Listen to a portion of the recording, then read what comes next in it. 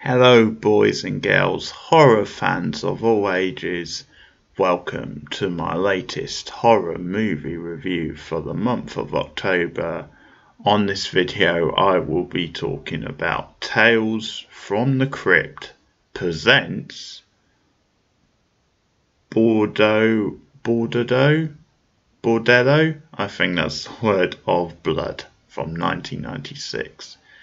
The title's on the video, so I'm sorry if I butchered the word. And this movie's on Netflix in the UK if you guys want a cheap and easy way to check it out. So this is has to be like the third Tales from the Crypt movie, of course a spin-off from the popular anthology shows, and you obviously had comics. And well, this one is like a whole plot, so it's like one long plot, but you do get the Crypt Keeper at the beginning, and then I think at the end, and he's joined in by William Sadler, who's there to help tell the story as well, and he has a bit of a history with this series. He appeared in, I think it was the first episode of the show actually, but he's really hamming it up. So we open with this kind of setup, which is this whole thing, almost like this crazy like B-movie version of an Indiana Jones type setup. Where you have like this, almost like this vamp sort of mummy that's revealed, yeah,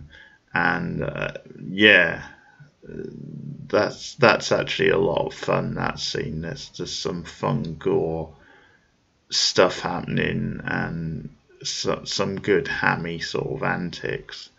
And then it cuts to William Sadler, who I think is like dressed as a mummy or something. And as I said, the chemistry between him and the Crypt Keeper is just off the chart. They're just so in sync. You've got Sadler, like, as I said, hamming it up, and it cuts to the Crypt Keeper just like rolling his eyes, which is, his reactions are so good. But they then obviously start telling the story. There's like eye popping, I should say in the opening, but we get like eye popping, like gross out gore effects. And also it's revealed that she is indeed a vampire. But the story itself, the main one that they're telling, is of the this evil satanic whorehouse, which is in the grounds of like this what appears to be like a funeral home, and these like randy raunchy teenage boys led by Corey Feldman, who has got all the shit on his face, you know, not literally, but like the piercings and stuff. He's got the leather on. He's trying to rebel. He's trying to like be countercultural, all this sort of stuff. Even though his sister tries to keep him in line. His sister, played by the Baywatch actress, and she was in, I think it was the first Under Siege movie. I forget her name, Erica something, but she's kind of one of the leads. We'll get to who the other lead as well. But at the beginning, yeah, Corey Feldman and his friends, they're just looking to like cut loose and have fun and basically get laid, and they're not having much luck in the local pub. I sort of enjoyed them actually being sort of like put in their place by this sort of bitchy sort of barmaid. That's pretty funny. But basically they hear about like this wild whorehouse, and so they go there, and obviously the whole catch is then it's really like this demon type brothel. So the owner, who's like this quirky sort of almost Paul Bearer sort of character, he invites them in, and they go in like the coffin, and they just go through to like this other room, and it's all these, you know, vixen like vampy types, and they think they're in heaven, but they're actually in hell. And oh my god, you've got I think her name's like Lyrith or something like that, the vampire who we saw at the beginning. She's like one of them, and yeah, basically things take a turn for the boys. So then the sister, played by the Baywatch actress, is obviously looking frantically for the Corey Feldman character, her brother, because he kind of sneaked out without telling her. She can't find him. So she goes to the local police station, but there's no luck there. That they're not taking it seriously. They're kind of laughing at her. So then you have this character played by Larry Miller, who's like a private detective. And Larry Miller's like a stand-up comedian in America. That's probably what he's best known for, although he has appeared in a few movies. I think he was in The Net with Sandra Bullock, but yeah, he's playing like this kind of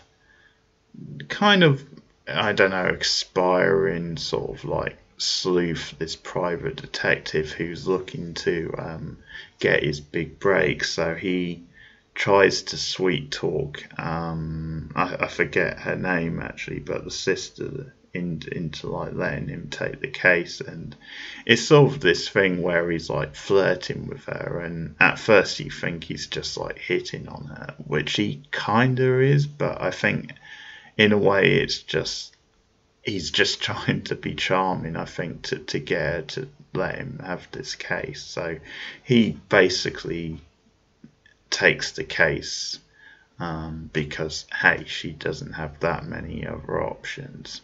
So it's partly about like the investigation, and then there's this stuff going on because she is like a producer or something, works on the stage at this like outrageous like religious sort of TV show, where you have another well-known face, Chris Sarandon, as this like over-the-top, flamboyant, kind of sleazy like pastor who's like the presenter, and he does this whole thing where he like rocks out basically, which is pretty funny. But she's like something like the producer or works for that, so she's very like religious, and I think that's something which is like played up for laughs in the film, just the contrast between the Larry Miller character, you know, he's kind of this cynical, like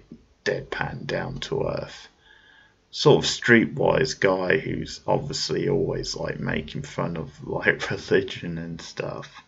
And yeah, then you have this whole like, she's very innocent but kind of naive, like she's taken in by this stuff. But I think the Chris Sarandon stuff, his character, I think he's meant to be like a red sort of herring, like potentially he could be behind the whole church or behind the whole demon brothel, but turns out not to be the case. But he's sort of set up as a red herring. I will actually say the Larry Miller character, his name is something like it's like Gutman. It's something Gutman. Oh, it's Rafe Gutman. That is a 5-star name, I have to say. And it's sort of funny because the Sarandon character at one point he calls him Mr. Goodman instead. instead of Gutman, and he has to be like corrected.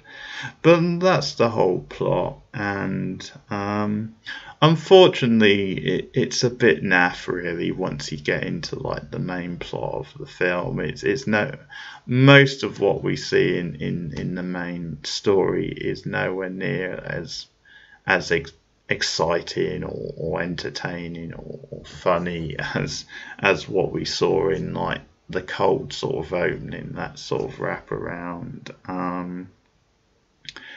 I think there's some really cheesy and lame puns. I mean, at one point, like the vampire, she kind of says, "Do not eat your tongue. Do not eat your heart out. That's my job." And you kind of have quite cheesy, cheap sort of like gore effects time, which is part of the fun, of course. I think Larry Mills quite good. I think he does have some funny sort of lines, and I think he is quite like believable in that role. He's quite sort of credible, but there's no real chemistry between him and the Baywatch actress. I mean, the sort of romantic chemistry just isn't there really. They like lay on the pop culture references to just so thick. There's a cameo by Whoopi Goldberg, because of course there is. I think a lot of the jokes are like just rubbish, like sitcom jokes that just feel so sort of tired and kind of hackneyed. Yeah, there's all sorts of like cheesy and bad puns. There's one about sort of giving head, which is pretty bad. Let's keep it. Oh yeah, I've got it right here. I'll read this for you. "I just love a man who gives you head and lets you keep it," and that's because she's like ripped off his head, sort of thing. But yeah, there's even this scene near the end when the Miller character says, it's kind of like a bad episode of Tales from the Crypt. And yeah, that's just so meta to a ridiculous point. But it's I'm not gonna shit on it totally. It's kind of goofy fun. It's kind of so hammy then you do sort of enjoy it. As I said, Mill is okay. Corey Feldman is the least convincing bad boy I've maybe ever seen on screen, which is pretty funny.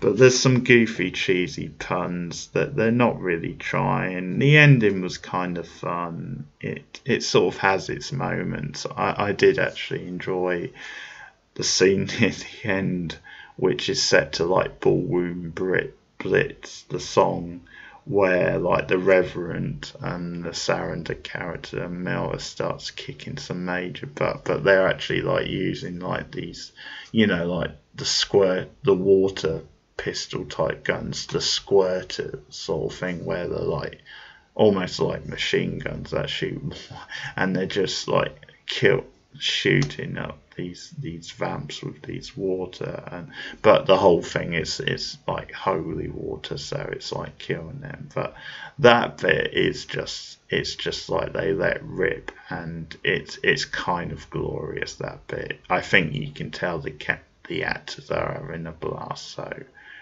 so I did enjoy that bit. But it has its moments, but overall it's pretty lame and kind of cheesy and cliched and just not that exciting. It's not, I just think for a lot of it's just bad and weak, and it's not really bad in an entertaining sort of way. There's some pretty bad acting in it. And it does drag, that's the thing, even though it's quite a short movie, it does drag even for its length, so it's not the best. Not the worst neither, I have to say, but there you have it. That's Tales from the Crypt Presents Bordello of Blood. And as I said, it's on Netflix in the UK, so you can check it out quite easily. I'm sure you can find it other places as well. I'll give it 4 out of 10, but if you've seen the movie, let me know your comments below. Like and subscribe to the channel to help content like this keep coming. You can also get me up on Twitter for any questions. I'll put the Twitter handle in the description, or the address. Yeah, find me on Letterboxd as well. I probably put the Letterboxd link in the description as well, and ding the bell on YouTube, it lets you know yeah, when a new video goes live and all the rest of it. But I'll see you guys again soon. I'll be back soon with another horror movie review. Happy October. Goodbye.